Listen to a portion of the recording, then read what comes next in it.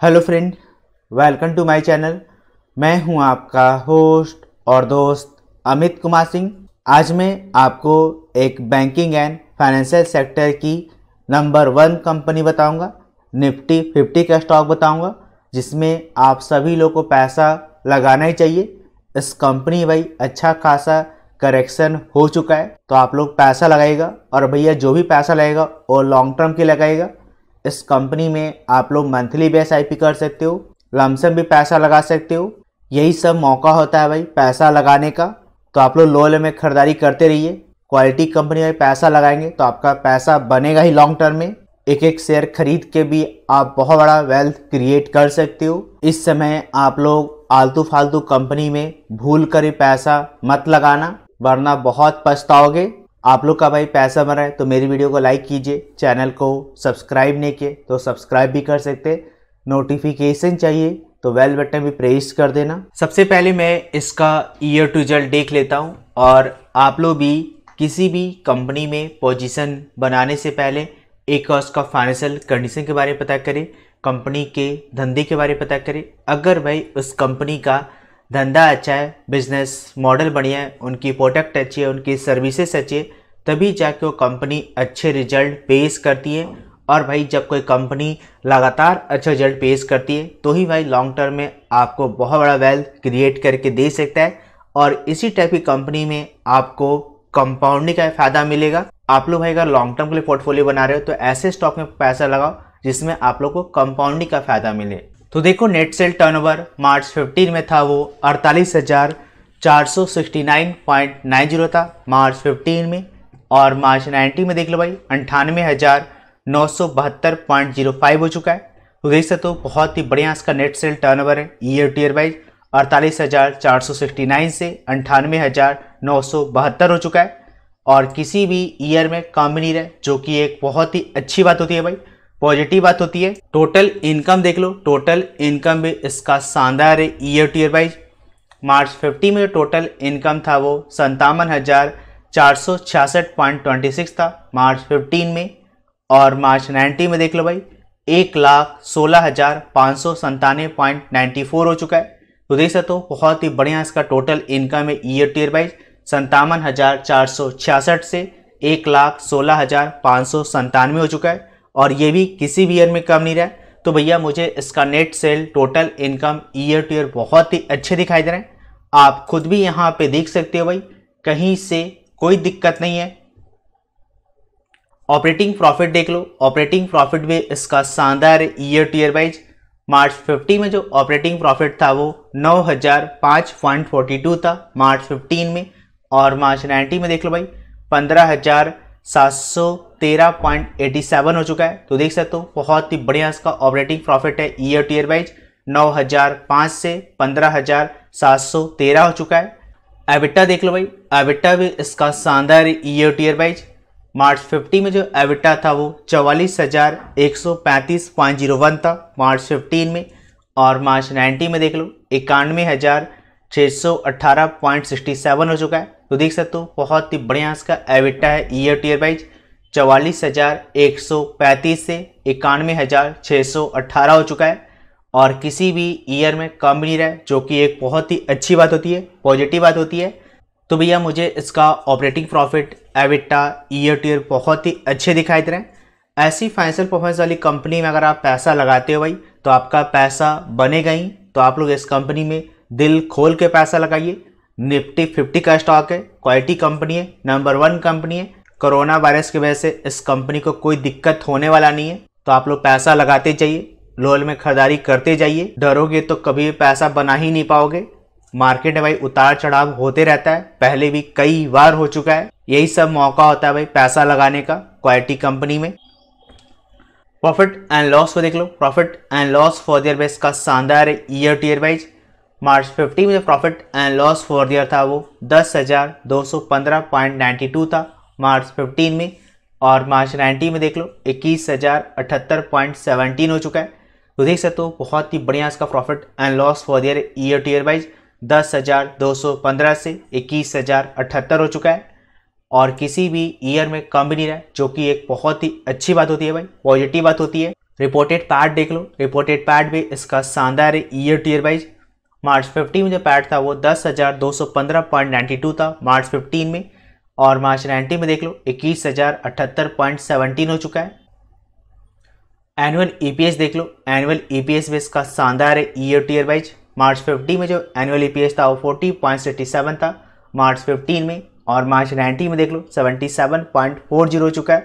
तो देख सकते हो बहुत ही बढ़िया इसका एनुअल ईपीएस है ईयर टू ईयर वाइज, 40 से 77 हो चुका है और किसी भी ईयर में कम भी नहीं रहा है। तो भैया मुझे इसका ईयर टू ईयर बहुत ही अच्छे दिखाई दे रहे हैं। तो आप सभी लोग इस कंपनी में दिल खोल के पैसा लगाओ।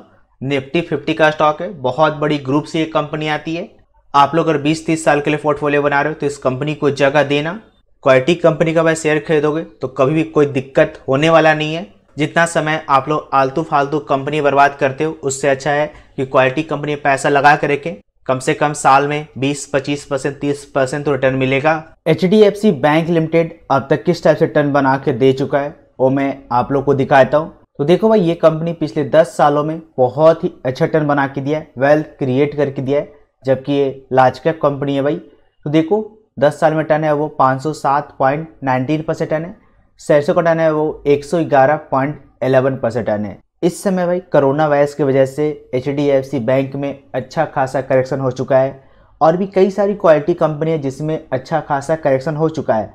रिलायंस इंडस्ट्री भी अपने हाई से काफ़ी नीचे आ चुका है, बजाज फाइनेंस और भी कई सारी कंपनी है। तो आप लोग इन कंपनियों में लो लेवल पैसा लगाते जाओ, यही सब कंपनी भाई फिर से आपको रिटर्न बना के देगा। और सबसे बड़ी बात, HDFC bank, Reliance industry, Bajaj finance, Berger paint, IGL, Relaxo footwear, ये सब कंपनी भाई अगर आप पैसा लगाते हो तो आपका लॉन्ग टर्म में पैसा बनेगा ही। और सबसे बड़ी बात, इन कंपनियों में आपका पैसा सेफ रहेगा। तो पैसा लगाइए, लो लेवल में खरीदारी करते रहिए, यही सब मौका होता है भाई पैसा लगाने का। डरोगे तो पैसा कभी नहीं बनेगा। इससे पहले भी कई बार मार्केट गिर चुका है और आगे भी गिरेगा। जिन्होंने 2017-18 में पैसा लगाया वो पैसा बना रहे हैं ना, और जो बेच के निकल गए वो तो मार्केट से भाग गए। मैं क्यों बोलता हूँ कि आप लोग क्वालिटी कंपनी में पैसा लगाइए, बढ़िया कंपनी में पैसा लगाइए, बैलेंस शीट देख के पैसा लगाइए। मुझे पता है भाई आलतू फालतू कंपनी में पैसा नहीं बनता है, सिर्फ तेजी के मार्केट में पैसा बनता है, लेकिन जो क्वालिटी कंपनी है वो आपको हमेशा रिटर्न बना के देगा। तो आप लोग इन कंपनी में पैसा लगाते रहिए, एक एक शेयर 2-2 शेयर कर खरीदते रहिए। आप लोग भाई बिजनेस को जज करो, ना कि शेयर मार्केट को। मैं भैया बिजनेस में पैसा लगाता हूँ। कोरोना वायरस की वजह से रिलैक्सो फुटवेयर का दुकान बंद नहीं हो जाएगा, बर्जर पेंट का दुकान बंद नहीं हो जाएगा, IGL का दुकान बंद नहीं हो जाएगा। इस बात को आप लोग समझिए। मैं पहले भी कई बार आप लोग को बोल चुका हूँ। 99% जो रिटेल इन्वेस्टर है वो क्या करते हैं, पहले से पैसा नहीं लगा के रखते। जब वो स्टॉक चलने लगता है, दौड़ने लगता है, तब जाके पैसे लगाते हो, कूद कूद के पैसे लगाते हो। यही HDFC बैंक का शेयर 1-1.5 साल में 2000 का भी हो जाएगा। बजाज फाइनेंस का शेयर 1-1.5 साल में 10,000 का भी हो जाएगा। तो आप लोग फिर ऊपर के प्राइस में खरीदोगे। मैं तो भैया पहले से पैसा लगा कर रखता हूँ, और सिर्फ क्वालिटी कंपनी में पैसा लगाइए बढ़िया से भाई। अगर आप पोर्टफोलियो बनाओगे तो आपका पैसा बनेगा ही। आज सुबह सुबह मेरे पास एक कॉल आया था, उनका पोर्टफोलियो 85,000 रुपये का था। उनके पोर्टफोलियो में 50,000 रुपये का ब्लैक रोज का शेयर था, अरमान फाइनेंशियल का 20-30,000 रुपये का था। तो बताओ भाई पैसा कैसे बनेगा। आप लोग बढ़िया कंपनी में पहले पैसा नहीं लगा रहे हो, और जो छोटी कंपनी उसमें पैसा लगा रहे हो, तो आपका पैसा तो डूबेगा ही। 1-1.5 लाख का पोर्टफोलियो में ब्लैक रोज का शेयर होना ही नहीं चाहिए, अरमान फाइनेंशियल का शेयर होना ही नहीं चाहिए। मैं बोला हूँ 3,000 रुपये लगाने के लिए, आप लोग 50,000 रुपया ब्लैक रोज में लगा दिए हो। तो उल्टा फुल्टा भाई आप लोग पोर्टफोलियो बनाते हो, 1-2 साल में करोड़पति बनने का सपना देखते हो। तो भैया ये सपना आपका कभी पूरा नहीं हो सकता। पहले आप बढ़िया कंपनी में पैसे लगाओ, उसके बाद आप लोग ब्लैक रोज खरीदना, अरमान फाइनेंशियल खरीदना, क्रेडिट एक्सिस ग्रामीण खरीदना। 3 साल में देख लो, 3 साल में 57.76% रिटर्न है, सेंसेक्स का है 24.43% है। 1 ईयर में देख लो, 1 ईयर में 3.44% है, सेंसेक्स का है -1.84% है। ईयर टू डेट में देख लो, ईयर टू डेट में -13.48% है, सेंसेक्स का है -12.74% है। 1 मंथ में देख लो, 1 मंथ में -11.41% है, सेंसेक्स का है -12.49% है। 1 वीक में देख लो, 1 वीक में -6.94% है, सेंसेक्स का है -5.62% है। 1 डे में देख लो भाई, वन डे में -3.06% है, सेंसेक्स बढ़ा है -4.19% है। तो भैया आप लोग अपने पोर्टफोलियो में HDFC बैंक को जगह दो, HDFC लिमिटेड को जगह दो, HDFC AMC को जगह दो। मैं भाई खुद भी HDFC AMC में मंथली SIP करता हूँ। एक बार मैं फिर से आप लोग को बोलना चाहता हूँ, इस ग्रुप की जितनी भी लिस्टेड कंपनी है भाई, उसमें से सबसे ज़्यादा रिटर्न बना के देगा वो HDFC AMC रिटर्न बना के देगा। ये बातें मैं पहले भी कई बार बोल चुका हूँ। कुछ दिन पहले भाई मैं पेड से स्टार्ट किया हूँ। जिनको भी पोर्टफोलियो क्रिएट करवाना है वो मुझसे कांटेक्ट कर सकते हैं। मैं यहाँ पे कांटेक्ट नंबर दे रखा हूँ। टेलीग्राम ज्वाइन करना चाहते हैं तो टेलीग्राम भी ज्वाइन कर सकते हैं। मैं कोशिश करूँगा भाई आपको अच्छा से अच्छा पोर्टफोलियो बना के देने का। कांटेक्ट कीजिए मुझसे, पेड सर्विस चाहिए तो। HDFC बैंक का अब मैं आपको शेयर होल्डिंग पैटर्न दिखा दे रहा हूँ। तो देखो भाई, प्रमोटर के पास जो होल्डिंग है 26.18% होल्डिंग है। FIs के पास जो होल्डिंग है HDFC बैंक में 37.92% होल्डिंग है। ये जो कंपनी फ्रेंड वो FIs की पसंदीदा स्टॉक में शामिल है। कोटक महिंद्रा बैंक भी FIs की पसंदीदा स्टॉक में शामिल है। तो आप लोग भी इस कंपनी में पैसा लगाना। इस समय भाई अच्छा खासा करेक्शन हो चुका है। म्यूचुअल फंड के पास जो होल्डिंग है HDFC बैंक में 14.38% होल्डिंग है। इंश्योरेंस कंपनी के पास जो होल्डिंग है HDFC बैंक में 2.97% होल्डिंग है। नॉन इन्वेस्टर के पास जो होल्डिंग है HDFC बैंक में 14.83% होल्डिंग है। कोई भी शेयर HDFC बैंक का प्लेस दिए, जो कि एक बहुत ही अच्छी बात है। HDFC बैंक में HDFC लिमिटेड का जो होल्डिंग है 15% होल्डिंग है। आप लोग भाई HDFC लिमिटेड में पैसा लगा सकते हो। इंडिविजुअल इन्वेस्टर के पास जो होल्डिंग है HDFC बैंक में 11.15% होल्डिंग है। वैल्यूएशन में मैं आपको दिखा दे रहा हूँ HDFC बैंक का पी रेशियो है HDFC बैंक का 24.66 का पी रेशियो है। Price to book value HDFC bank का 3.80 का प्राइस टू बुक वैल्यू है। डिविडेंड यील्ड देख लो भाई, बहुत ही बढ़िया है, 0.88% का है। तो भैया ये कंपनी डिविडेंड बहुत ही अच्छा देती है। ROE देख लो 15.41% का है, जो कि फ्रेंड बहुत ही बढ़िया है। ROA जो लेटेस्ट है वो 1.81% का है।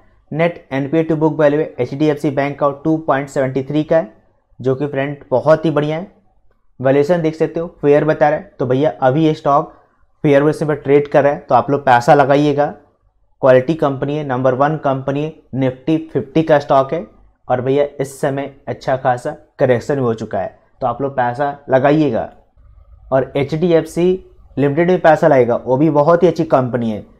HDFC बैंक का अट्रैक्टिव जो प्राइस होगा वो 521 से 894 के बीच अट्रैक्टिव प्राइस होगा। क्वालिटी मैं आपको दिखाता हूँ। HDFC बैंक का एक्सेलेंट बता रहा है भाई। नेट इंटरेस्ट इनकम ग्रोथ है 5 ईयर का, वो 20.67% का है।